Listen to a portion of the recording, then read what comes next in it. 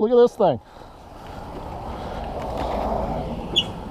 Alright, so kill switch on and headlight on, and you should get some flashing green lights up here. Put your, no, the headlight switch is this one. Oh, okay. There you go. And that way you got your power meter, that shows your power output, the motor temperature. If it gets up to 230 degrees, it'll go into thermal cutback, so it limits the amount of power available. Okay. It helps conserve the motor so it doesn't get too hot. And there's your battery percentage and your range. The only way you'll get 34 miles out of these if you do hypermiling, about 20 miles an hour over flat. Oh, geez. So it's a bit deceiving, huh? Yeah.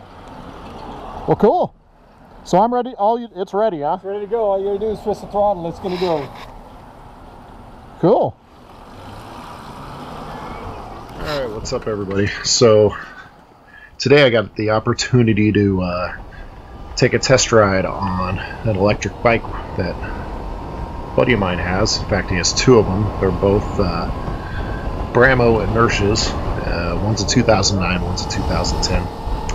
And it was a nice sunny day today in Oregon, and he messaged up on Facebook, said, hey, anybody wants to take one of these Brammos out on a ride with me, hit me up. So I took him up on the offer, and it was pretty cool. I just figured I'd post up a little bit of thoughts on the bike in case anyone was interested. And one thing I will say is I had my new Senna GP10 backpack installed on my GoPro when I shot this footage, and I didn't care for the case that the Senna comes with, so I modified an existing GoPro case and used a jumper wire to connect the backpack to the GoPro, and apparently jumper wires don't work. It comes with a connector, and I just assumed it was mini USB to mini USB, so I tried a connector, and it turns out I didn't get any voice. The noise you're hearing is coming from the GoPro mic. That's pretty much it. So, and I believe it's partially covered in this setup I had. So, pretty minimal as far as narration was concerned. So, unfortunately, I had to dub this over the top. But I'll just kind of give you my thoughts on the bike while you look at footage here. So those who don't know, Brammo is a electric bike company. They're located in Ashland, Oregon, which happens to be just about 7 miles from where I live. So I might have a little bit easier access to them than the average person, but they are starting to crop up more and more. If you have a bike shop around you that happens to get any of the Brammo bikes in for a demo, I recommend trying it. I mean, if you haven't ridden an electric bike before, I mean, it's worth it just for the sheer novelty of it, if anything else. But some of the stuff I liked about it, I guess first and foremost, I was happy that it rode and handled like a motorcycle should. You know, I would compare it similar to maybe a small CC dual sport, something like that. It's a very upright riding position. It's comfortable. It handles great, and I was kind of worried. I mean, when you look at it, it kind of almost looks like, you know, I wouldn't say a scooter, but it's got that look that you're like, no, what is this? I mean, but I can tell you when you're out there on the road and you're doing 45, 55 through corners, I mean, it's a motorcycle, and it's got some heft to it. It's 325 pounds, I think. So it's got some weight to it. The weight's fairly low. I mean, it handles really well. You know, it's got the dirt bike style bars on it. The mirrors are, you know, pretty much worthless, like a lot of motorcycles are, but the motorcycle mirrors are.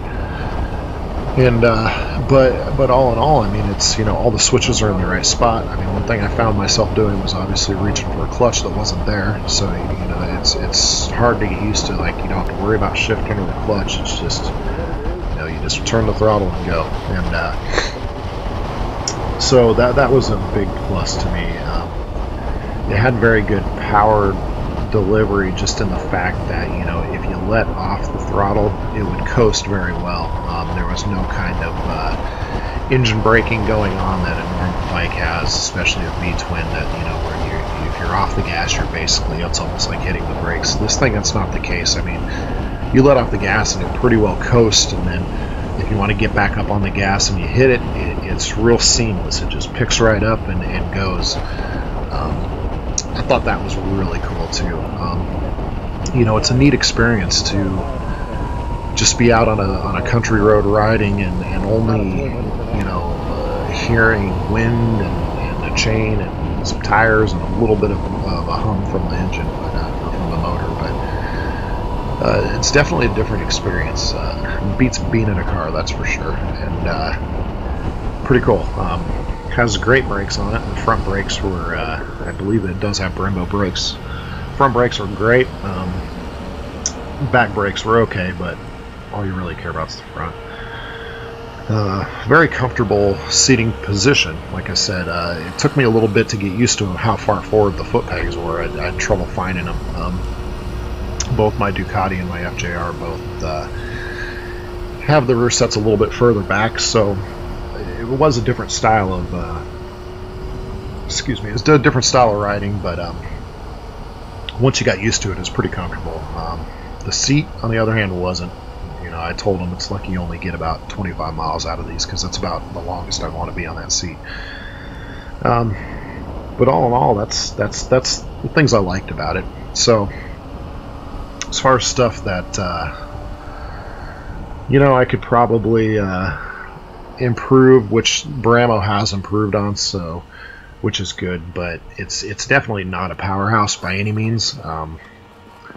There's times in the video I'll try to catch post a visual aid to when I was doing it, but there was times where I was rolling about 30, 35, and I would hammer the throttle back as far as I could just to see how the acceleration was, and I mean, it was literally like 40, 45, 50. I mean, it was, you know, maybe it's a little bit unfair that I rode over there on a Yamaha FJR 1300 and you hop off and you hop on something that, you know, is nowhere near the same league as far as horsepower, but in the end, you know, it's definitely not a powerhouse. It'll get you where you need to go, and it zips along decently, don't get me wrong, but it's not gonna pop a wheel or anything like that, that's for sure. Excuse me. The range was something that would probably be my drawback of getting it, and our ride today was a touch over 20 miles, and we were starting to get worried there that we weren't going to make it back. It's kind of interesting. The battery said it was, you know, at like 12%, but then as we kept going, of about half mile up the road, it had raised again up to 14%. So one thing you'll notice is once you're over 50, 55 on these things, the battery, you can watch the battery usage on the dash, and it definitely starts depleting rapidly at higher speeds. So a range of 25 miles, I mean, that starts making it tough. I mean, you know, that would be pushing on whether I can make it like to my job and back, for instance. So you'd almost have to get to work and charge up while you're there. If you do run the battery out, it's about 3 minutes to fully charge. I mean, 3 minutes, 3 hours to fully charge it. So that's a pretty big issue. The seat was pretty uncomfortable, and you know, the price tag's up there. I think new they're about 8,000 to 9,000. That's up there. I mean, you can get a pretty nice 250 or 300 cc standard motorcycle that gets, you know, 60 miles a gallon for more than half, or less than half that. So, you know, that makes the sale a little bit tougher. If you can pick them up used, though, for instance, you know, the one, I think it was the white one in this video that my buddy has for sale right now, and you know, I think he wants about $3,800 for it, and something like that, it would definitely be worth considering. Any more than that, you know, when you start talking new at 8,000 and 9,000, you know, it's up there. But they're supposedly, you know, they're pretty much, they say the batteries, you get about a good 10 years out of them of regular riding before they start to deteriorate. They start losing some of their pep, and you might want to think about a change. But other than that, I mean, they look a little funny, but I think the looks are halfway decent on the inertias. I mean, they kind of have that. They kind of remind me of all the scramblers that are coming out now. They sort of have a scrambler look to them. There's no mistaking it's a motorcycle. I joked in the video, but you couldn't hear. I was curious if any of the Harley riders I saw were going to wave at us, because around these little electric bikes, but you know, it's a motorcycle. You can tell it's a motorcycle, and all in all, it was an enjoyable experience. I recommend, if you get a chance to ride one, to do it.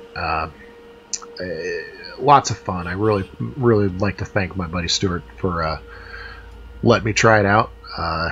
So hopefully this video helps. If you have any questions, if I can't answer it, I can always ask Stuart. He can probably help us out. So anyway, thanks for watching. That's pretty cool. Until next time. Really stable too. Yeah, yeah. It doesn't, I was expecting like a scooter feel, but it's solid. I mean, it's a motorcycle. It's just, yeah, it's pretty cool.